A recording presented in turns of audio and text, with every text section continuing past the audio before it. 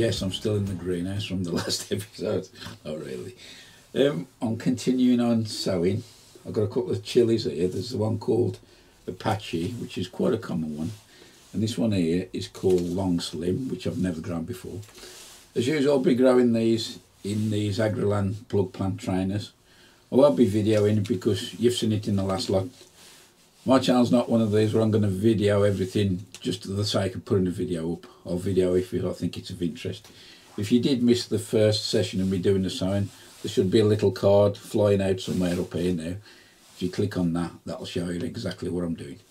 Anyway, I'm going to crack on, and when I've finished, I'll bring you up to date with what I've all sown. Just had a look at the thermometer. Can you believe it's -2? I must be mad. There's only me on the site, no surprise. But do a couple of jobs to keep me warm, and one of them, first of all, I'm going to empty the celeriac, what's left out of these beds.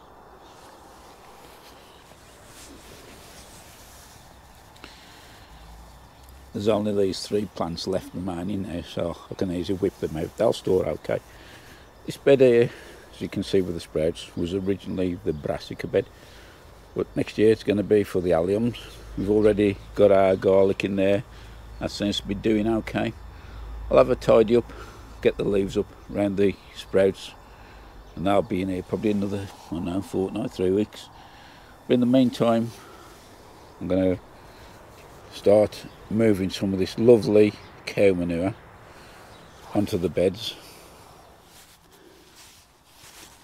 I'm not sure if I mentioned in the last video, but this is the first time I've ever grown celeriac, and I must say I was quite happy with what we got. The ones we have had, we've mixed with parsnip, onions, bit of celery, and had a nice stew out of it. So I've already ordered the seeds again for this for next year. And this one, I can't remember the name of it now. I know it's got an X in it.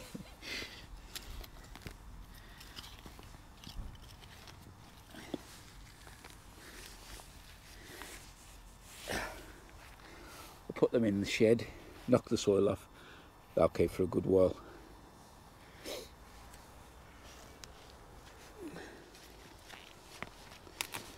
It's amazing how tough these sprouts are.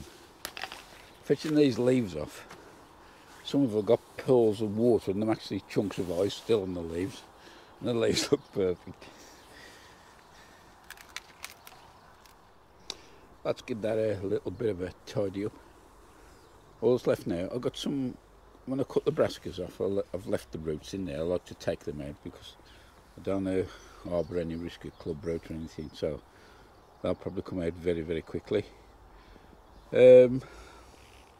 Most of it's weeded pretty good, so now I'm just going to start layering some of that stuff on.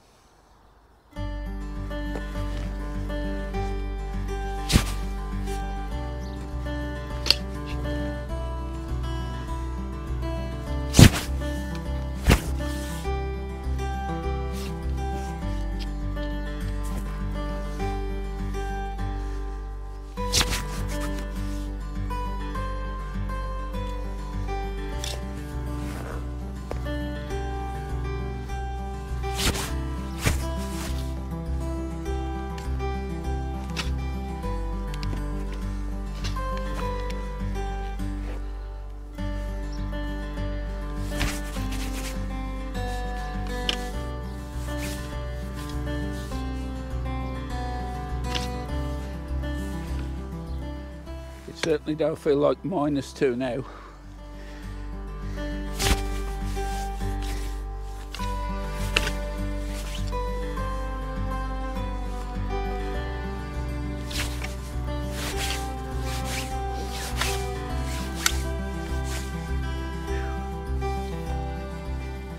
Well, that's that all done and dusted. Don't take too long.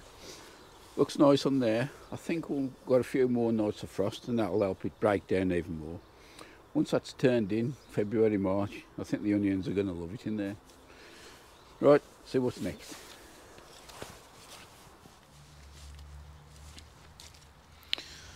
For anyone starting an allotment from fresh, or even if you've got an allotment already and the beds are not producing the crops you'd like them to, it's well worth investing in some of this if you can get hold of it.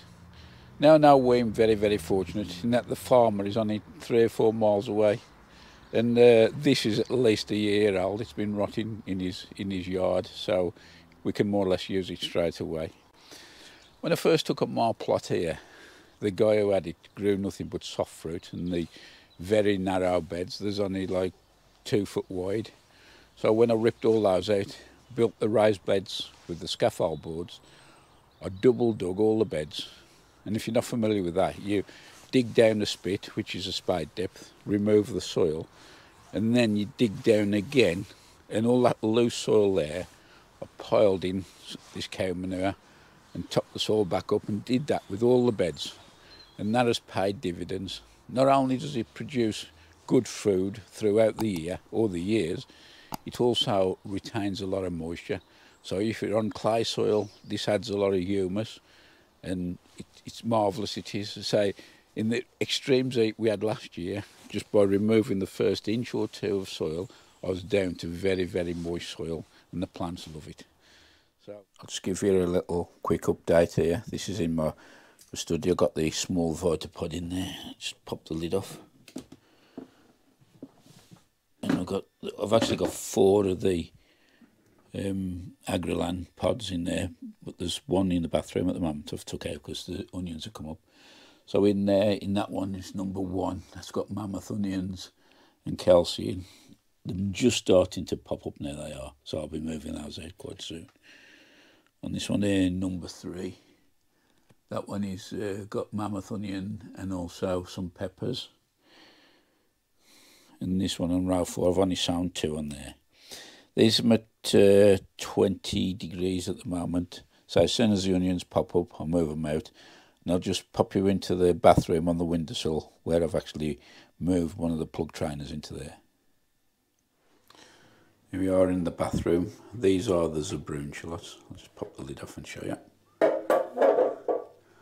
Not sure how well this will show up because I'm firing against the light here, but so most of these have come up now, got them out in time, and that's a fine example there of what they call the crook stage. The job for today is to have a bit of a tidy up in this greenhouse. What I want to do is actually clean the old bench along here, because I think I mentioned it in the video last time or the one before. Over Christmas I bought another double Vitopod, and I'll be decommissioning this other sandbox I got, the heated box. Nothing wrong with it, working perfectly. It's just that for me, the Vitopods do work better. They do warm up quicker, but the main thing is once they've served the purpose for the season, I can actually just unbolt a few panels and move them into my storage in the loft, and that then clears the whole bench up ready for use. So I've got some auto pots here with peppers I never picked. Some pepper on there, look. There's another one there. So I'll start clearing this out, and well, with the filming it. See you in a minute. During the clean out, I'll just show you these. These are the zabroon banana shallots, and so this is the last few we've got left, and still quite firm, so they do cook well. All that's been done is put in this blue tray left in the greenhouse. Right, it's time to get this out. I'll just show you inside. I'll take the lid off. So this is another one what's 4 foot by 2 foot. This one's done out, still got the sand in. The weight of this is amazing. With the sand, it does add an extra lot of weight, and the shelves in here are not actually freestanding on the floor. They've got like an angled gallows bracket which goes to the frame of the greenhouse. Not the greenhouse is not strong enough. It is, for the advert of this, them sitting 4 or 5 blokes on the roof, but even so. Anyway, I'll just show you what's inside. So this is what it looks like inside.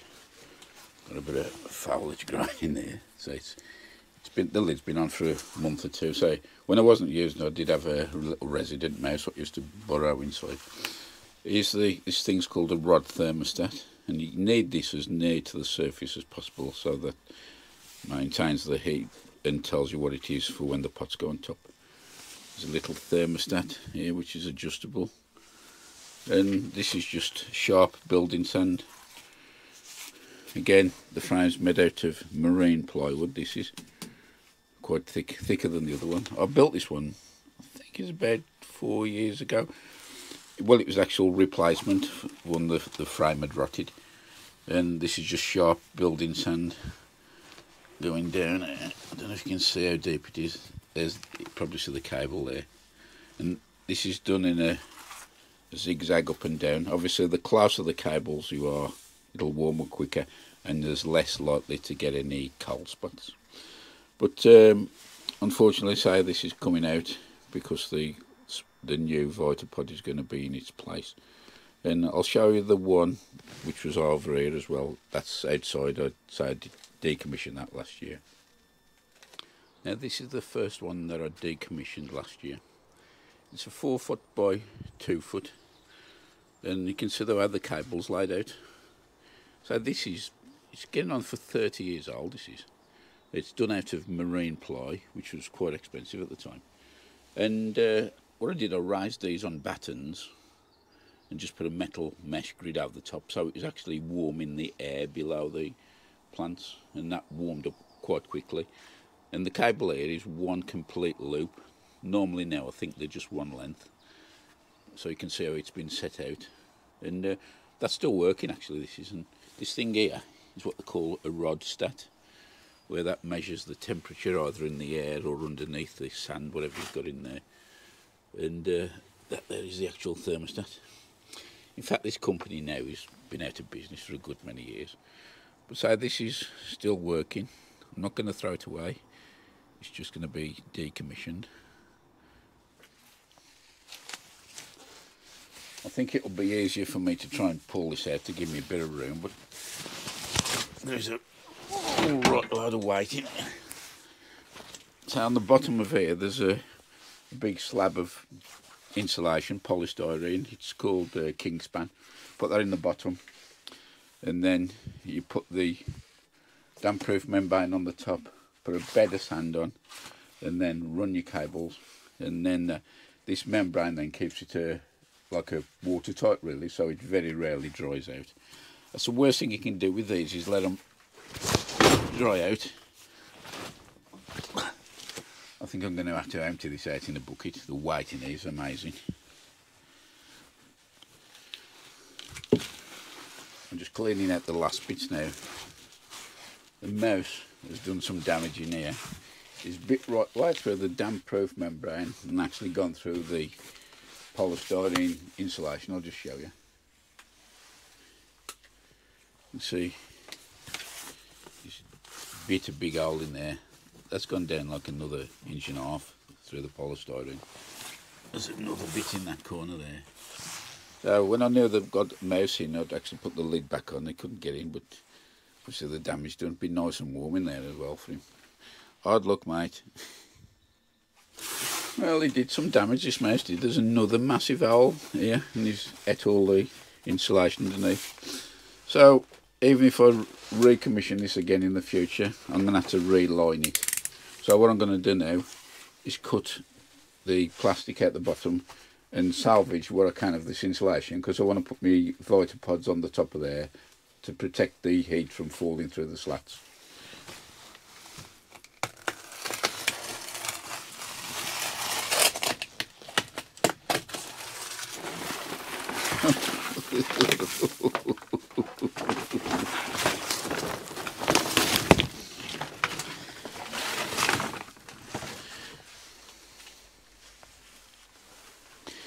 As you can see, he's certainly left his mark on there. That's useless.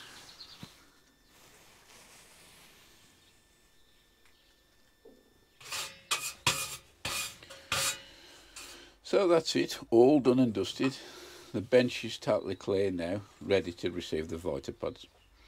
One of them's actually still in the box, which I bought Christmas. I haven't unpacked it yet, but that's no problem. What I'll do, I'll build them both in the house and bring them in, transport them in. That's no problem.